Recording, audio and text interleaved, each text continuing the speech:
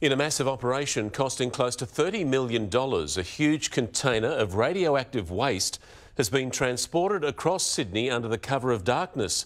The convoy was escorted from Port Kembla to Lucas Heights by helicopters and heavily armed police, a mission decades in the making.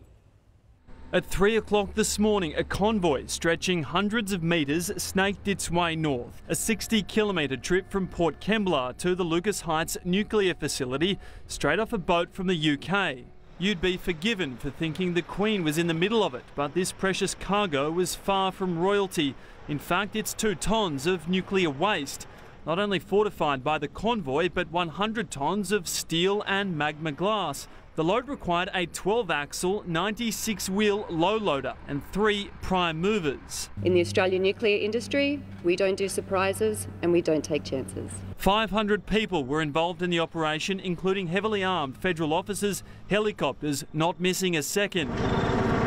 The canister can withstand 800-degree temperatures or a jet strike. No such threat this morning, but the Australian Nuclear Science and Technology Agency remain tight-lipped about what could have gone wrong. We plan for a number of scenarios, and that's an appropriate amount of police for this kind of operation. Today's operation, the final chapter of a nuclear deal that began in 1996 when Australia sent 114 fuel rods to the UK. Overseas labs extracted them for uranium for peaceful purposes.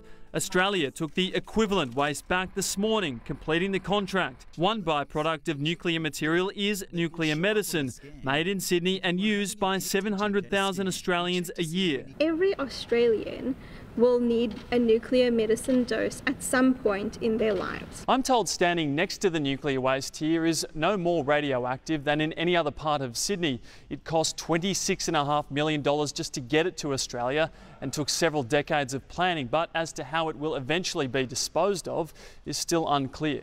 It will depend on whether the government follows through on plans to build a more comprehensive facility in South Australia. There's no huge rush. The waste can sit here for decades and Australia won't receive another shipment until the 2030s.